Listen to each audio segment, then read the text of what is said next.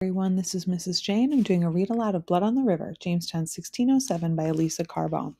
And we're on chapter 19, page 144. You must obey this now for a law that he that will not work shall not eat, except by sickness he be disabled. For the laborers of 30 or 40 honest and industrious men shall not be consumed to maintain 150 idle loiterers. Captain John Smith quoted in William Simmons, E.D., the proceedings. On September 10th, 1608, Captain John Smith takes the oath of office and becomes our new president. His official decree, he that will not work shall not eat, and he holds us to it. Gentleman or not, any man who wants to have his supper has to pitch in. But even with this decree, he is well liked. Unlike Presidents Wingfield and Radcliffe before him, Captain Smith divides the rations equally with us and works right alongside with us, sharing our burdens too. And he stays in the cabin that he's always shared with Reverend Hunt, John Layden, and the others. There will be no mansion in the woods for President Smith. There are a few gentlemen left from the group who tried to run off on the Discovery with our food, and I sometimes hear grumbling from them, but they are far too outnumbered by us now men, and settlers, new and old, who have great respect and trust for Captain Smith.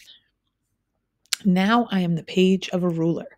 It is the most important I have ever felt in my life. I wish my mom could know, and I hope that she does know, taking a peek from heaven every now and then.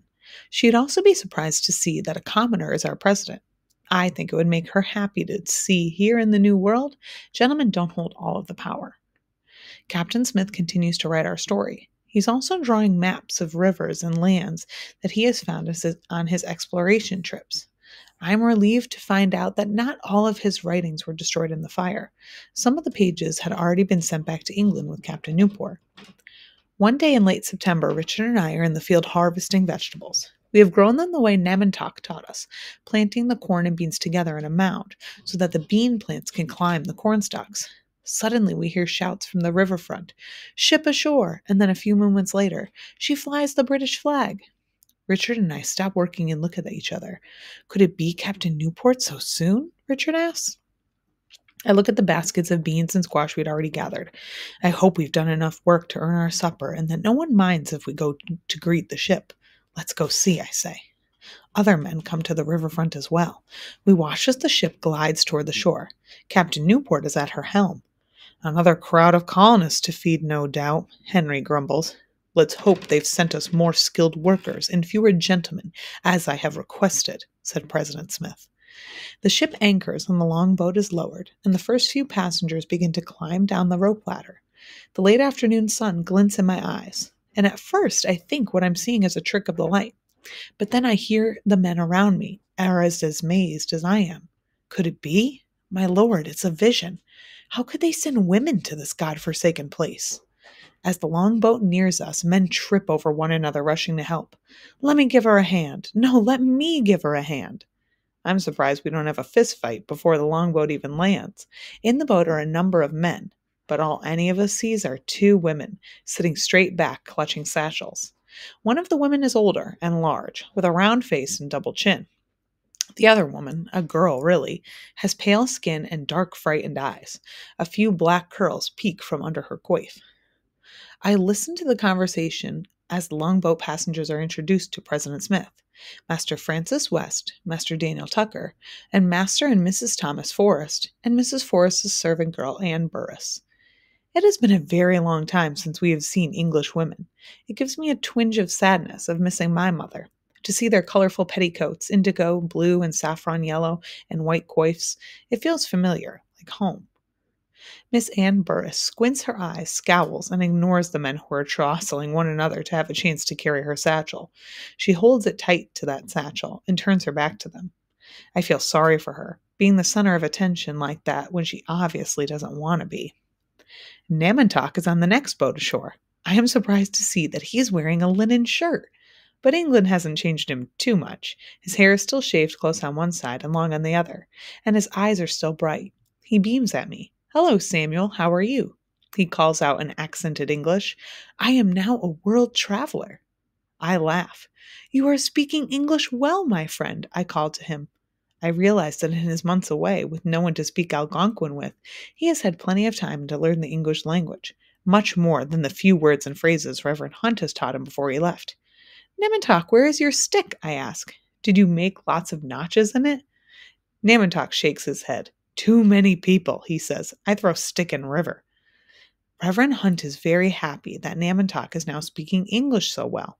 He wastes no time but sits him down to tell him about God the Father, Jesus the Son, and the Holy Spirit, and how he must bring the message of salvation to the other Powhatans.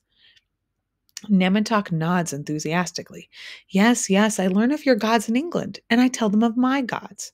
He launches into a lively discussion of Okius, the vengeful god, who requires the sacrifices of tobacco, copper, beads, and sometimes animal blood, and sends punishment if he is not made happy.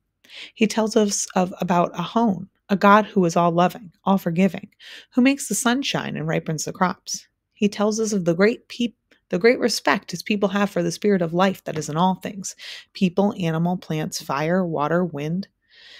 Reverend Hunt shakes his head. There is only one God, maker of heaven and earth. Reverend Hunt tells the story of creation, how God made the world and all things in 6 days, and then rested on the seventh day, the Sabbath. Again, Namantok nods with interest. Now I tell you how our world was made, he says. He tells us a story about a great hare who created different kinds of men and women and put them into a big sack. He protected them from giants who wanted to eat them. The great hare filled the rivers with fish and put deer upon the land. Then he took the men and women out of the sack and put them in different places on earth to live. I enjoy Namantok's story, but I could see Reverend Hunt is becoming discouraged. Namantok does not understand that he is to give up his gods and stories and take the word of God from the Bible back to his people. Reverend Hunt begins to explain again, but Captain Smith finds us boys sitting idle and tells Reverend Hunt that he needs to come work in the gardens. I put on my straw hat and pick up my basket. I hope Reverend Hunt is not too disappointed that his first time trying to convert a Virginia native to Christianity did not work out.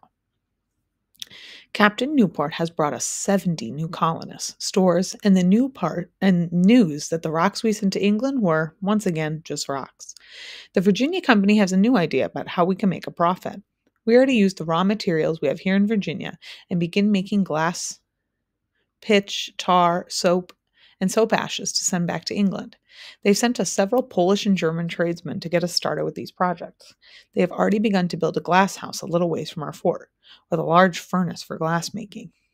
Captain Newport has also brought orders from the Virginia Company to place an English crown on Chief Powhatan's head, making him a prince under King James, and making all of his people English subjects.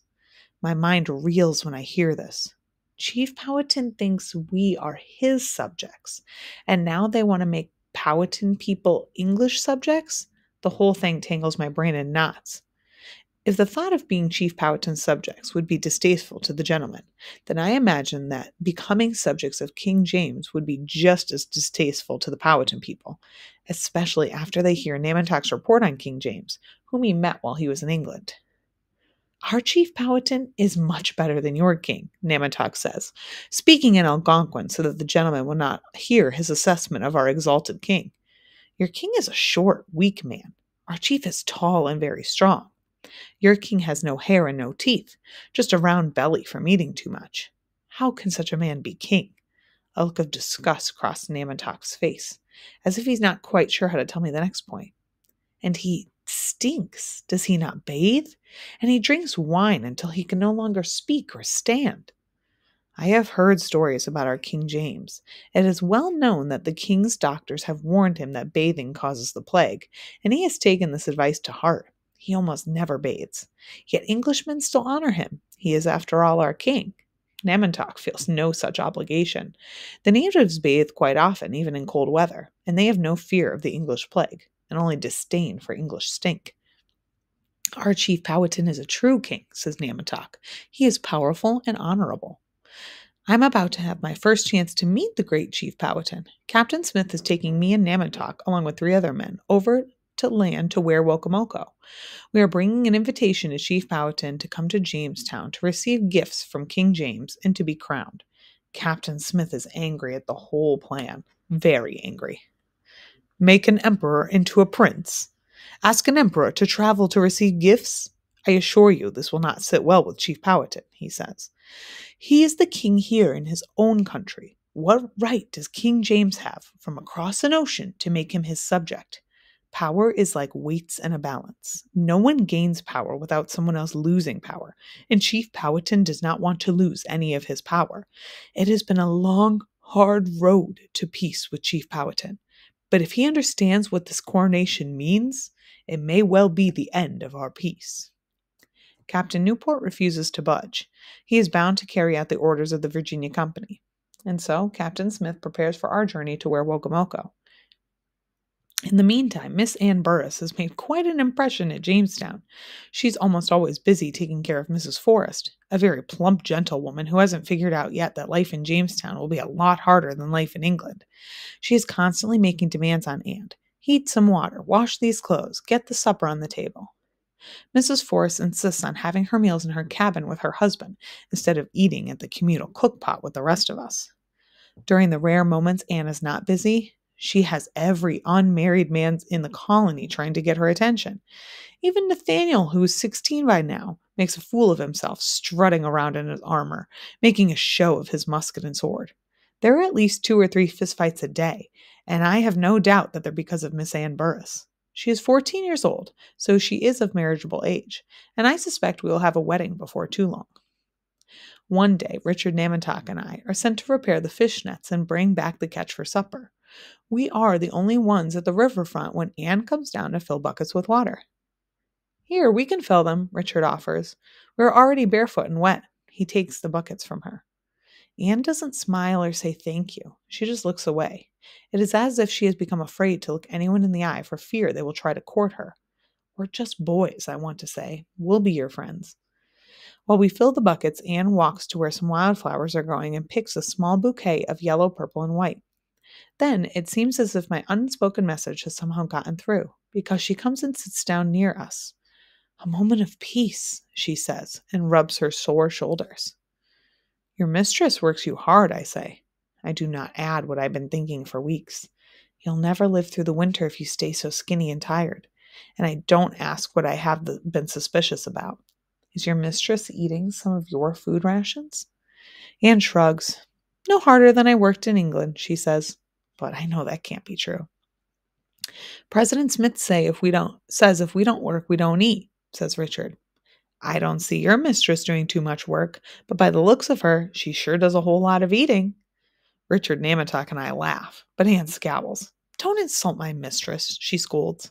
But we can't help ourselves, and soon she breaks down and laughs with us. When we settle, Anne says, Mistress Forrest makes me work every moment because she's afraid I'll find a beau. She blushes when she says it. Her husband says I should marry, but she wants to keep me as her maid. Have you found this beau? Namantok asks. Anne shakes her head. She's found 100 of them, Richard exclaims, and this starts us all laughing again. Finally, Anne says, I better get back or I'll get a beating for dawdling, she says. We help her balance the yoke across our shoulders and lift the buckets of water. As I watch her walk back to the fort, I think that Mrs. Forrest should be made to do her own chores, and that Anne's best chance of making it through the winter will be to get away from that demanding woman. When she's gone, Richard asks, Who do you think she'll marry if she gets permission? Maybe your whereabouts, Captain Smith, Namantok suggests. I shake my head. He's the only unmarried man not courting her. He must be too busy for marriage.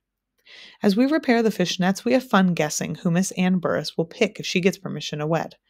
I only hope she finds someone who will be kind to her and make sure she gets her full food rations. I have never dug a grave for a girl before, and I don't want to start now.